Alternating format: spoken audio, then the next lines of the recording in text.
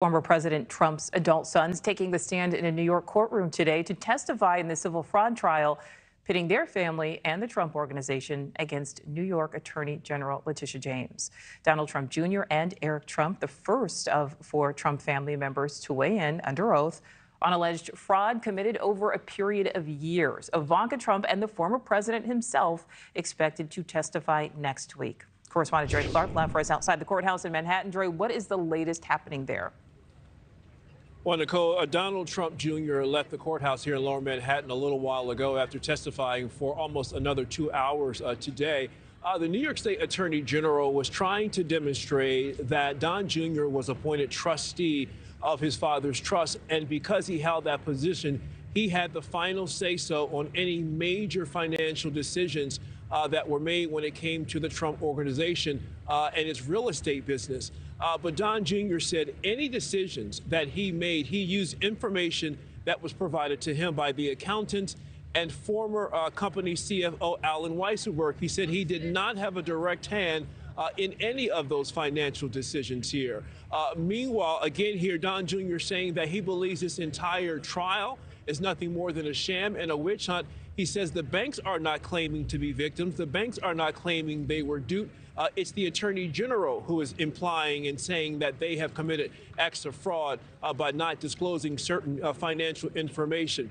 Following his testimony inside the courtroom, Donald Trump Jr., that is, did speak to the cameras again to sort of give his sense of why he believes this whole trial is much to do about nothing. Take a listen.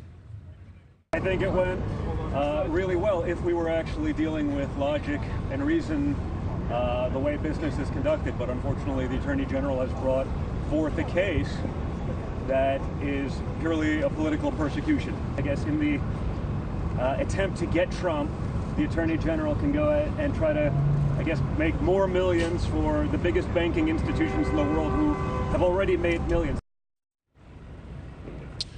Now, Eric Trump, Donald Jr.'s brother, has now taken the stand. We're now in a lunch break. But in the short time that he was on the stand this morning, lots of questions about evaluations and what role did Eric Trump play in property evaluations here.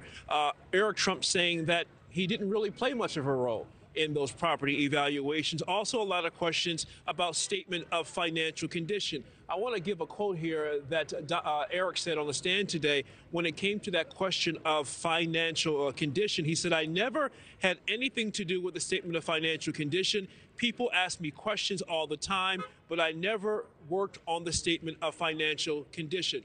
Again, the AG is trying to establish that the Trump brothers had a direct role in some of this false and misleading information that banks use to provide loans and insurance premiums to Donald Trump.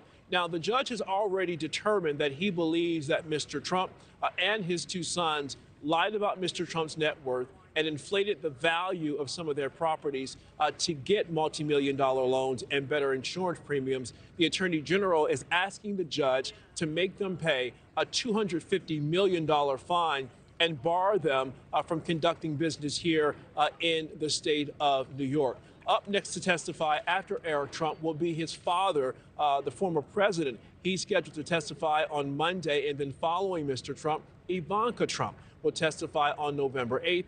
She is no longer named as a defendant in this case. She was dismissed from the case in June, but because of her experience working in the company, the Attorney General would like to ask her some questions. Meanwhile, the former president, not here yesterday, not here today, but again, even from afar, calling this entire situation a disgrace to the legal system. Nicole? All right, Dre Clark, live in Manhattan. Thank you. Thank you for watching. Go to newsnationnow.com to find News Nation on your television provider. And don't forget to click the red subscribe button below to get more of News Nation's fact-driven, unbiased coverage.